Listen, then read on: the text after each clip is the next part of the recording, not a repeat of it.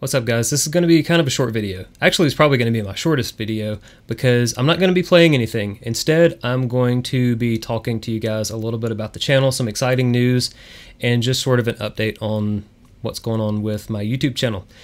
About 16 years ago, we're going to take a quick trip back in time. About 16 years ago, I started getting frustrated with some of the lack of information and the lack of sounds truly representing guitar gear at the time. And it wasn't like I can't hear what something that I could find at like my local guitar center sounds like.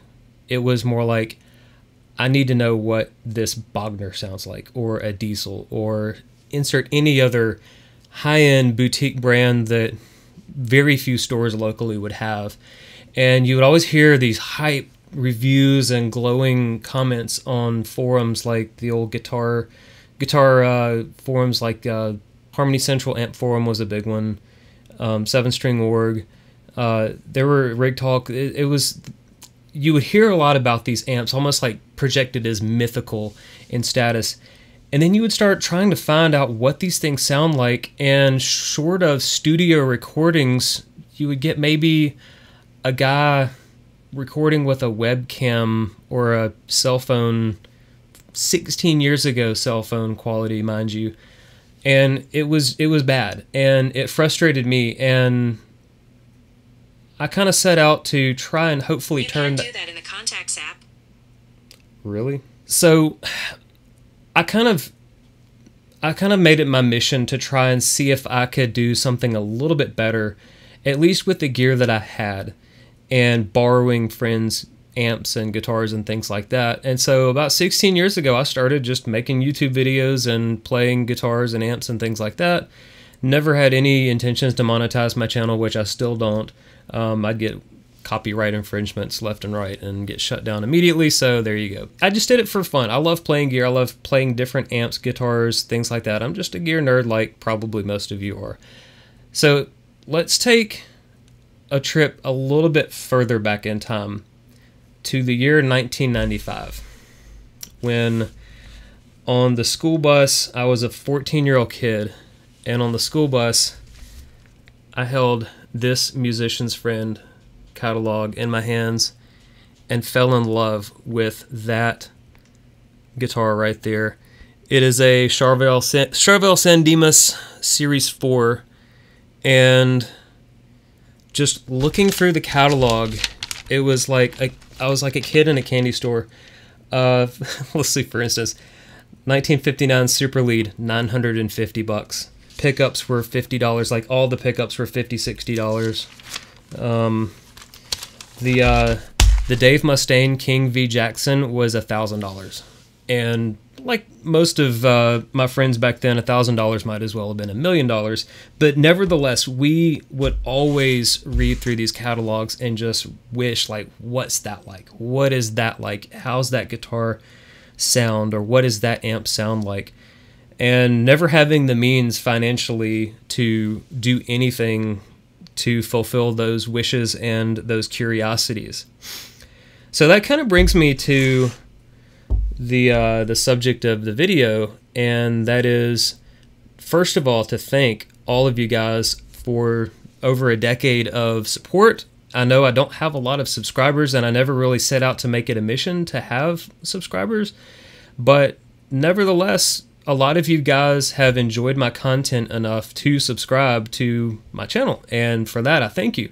And so because of the support and the subscribers and the views of the channel and the videos that I've done, it basically has resulted in a partnership that I never really expected a channel as small as mine would ever get. But here we are, and the guys at ZZounds Music have reached out to me and offered basically a partnership as a affiliate artist with them. And it's one of those things where I never thought that I would get that email, that phone call, have that conversation. And it's basically going to be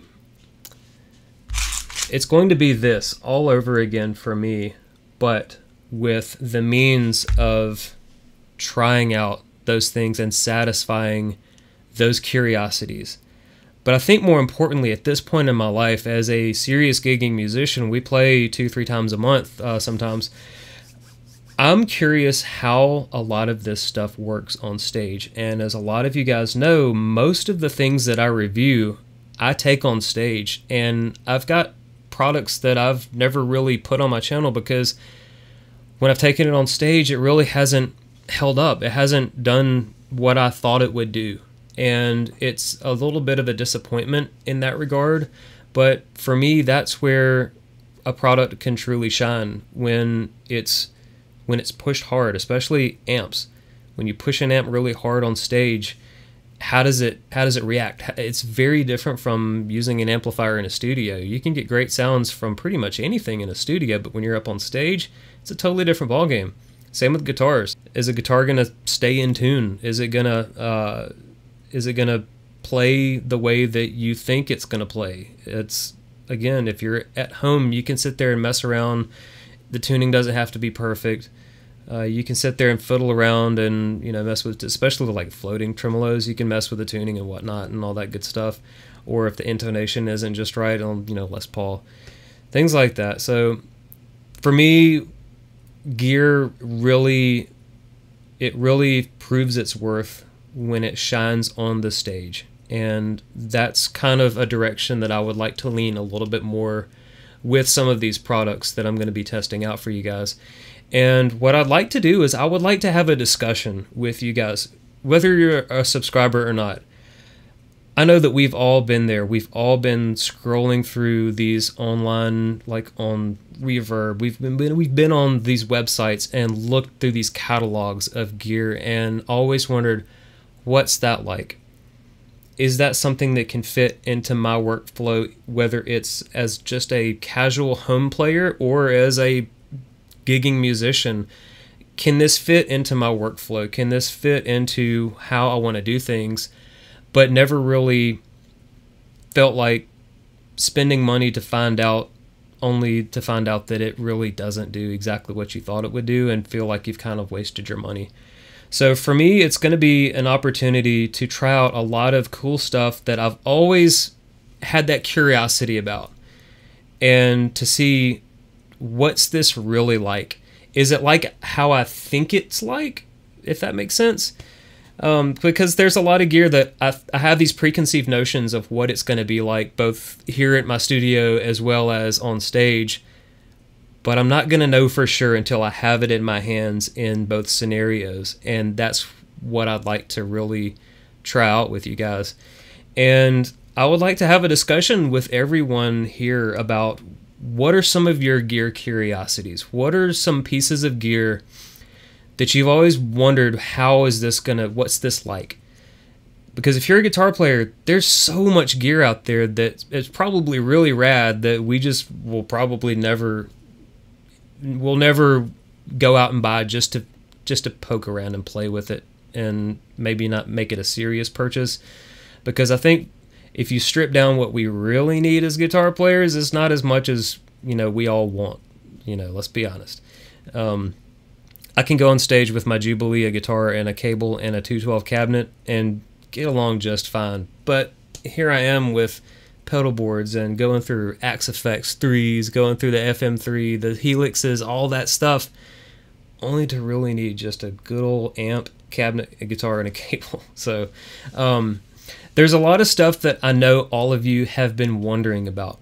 So what I'm asking of you guys, go to ZZounds' website and let me know what piece of gear, what guitar, what amp, what cabinet, literally anything, what pedal, what do you want to hear me try out both in my studio and on stage, to really put these things through their paces as a musician who is working.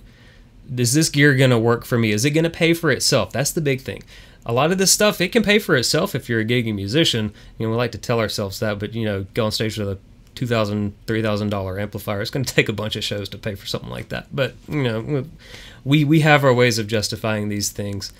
So yeah, again, just a great opportunity for me. Again, one that I never expected, but I couldn't be having this opportunity without you guys. It's all because of you. So thank you for the support. Thank you for the subscribes, the views, the comments, everything. I read every single comment on my channel. I don't get a whole lot of them, but you know, I read them.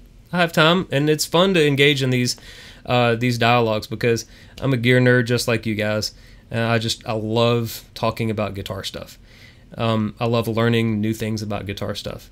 So again, thanks to all you, and again, a huge shout out to the guys at ZZounds. From this point on, all of my videos that are showcasing gear that I've received from ZZounds, they will have affiliate links for whatever it is that I'm showing on the channel. I'll have an affiliate link just for ZZounds in general, so if you click on it, you can browse the website, and I believe any purchase you make will hopefully have a little bit of a kickback to me. Doesn't cost you guys anything, but it does help me out with the channel. I've got a couple of new little pieces of gear here in the studio just to try and bring up the production value a little bit. But so yeah, anything in the videos that I use will have an affiliate link. A lot of the stuff that I already have on my pedal board, cables, some of the guitars that I'll use in the videos that I already own, amps, like little random little weird accessories and junk like that. Anything like that I'll have in the video description. We'll have an affiliate link on there, so anything that you buy, I'll get a tiny little kickback, and it'll help out a lot. It'd be greatly appreciated from me. But even if you're not interested in buying anything, give that subscribe button a little love if you haven't already. Again, it'll help out the channel a lot. There are some companies that I've reached out to, some manufacturers that I've reached out to try and get some of their gear on my channel, and if I don't get a reply from them, the reply that I typically get is that they're looking for channels with more subscribers, with more reach out into the public. So again, it might not sound like much, but every subscriber counts. So if you're not subscribed already, be greatly appreciated. Doesn't cost you anything, but it'll help me out a lot. So with that, I'm going to close out the video, and I think I'm under the 20-minute mark. Yeah, I'm doing good. No 45-minute video today. Anyways, 2 pieces of gear I've already got in the studio. One of them's in the garage, and one of them's back behind me. I'm not going to show them to you yet. Both pieces of gear have been on the stage twice now, and both pieces of gear have impressed me. So I'm going to be getting to work on those 2 videos, so stay tuned for those. And hopefully stay tuned for a whole lot more, because my ZZounds wish list is full of awesome stuff that I would probably never either be willing to buy on my own to just try it out for a curiosity, but stuff that I've always wondered, what's that like? Well, we're going to find out. So again, if there's anything that you guys are interested in me trying out on my channel, let me know. Shoot me a link or product, whatever the name of the product is, you name it. Just let me know, and if it's something that I think will be cool, I'll try it out, and I'll let you guys know what it's about. And if you want me to take it on stage, let me know. I'll take it on stage. I don't care if it's a Squire. You know, I'll take the cheapest thing on their website on stage if that's what you guys want to know what it's all about. So anyways, this is going to be fun, guys. Again, sound like a broken record, but thanks. And I will see you guys in the next video. Take care.